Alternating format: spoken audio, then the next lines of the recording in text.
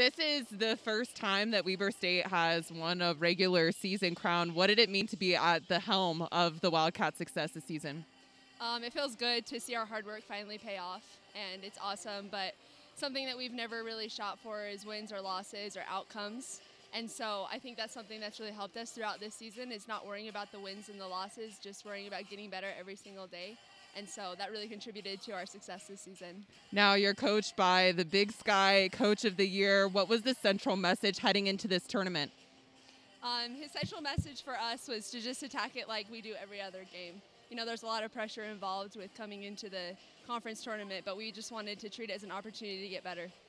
You talk about getting better and how the focus isn't outcomes. What exactly are you going to be focusing on heading into the semifinals tomorrow?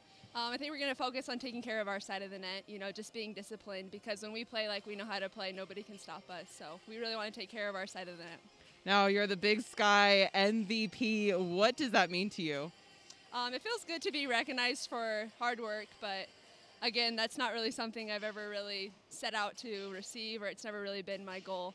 I just want to be the best player I can be for my team and put us in a position to be successful.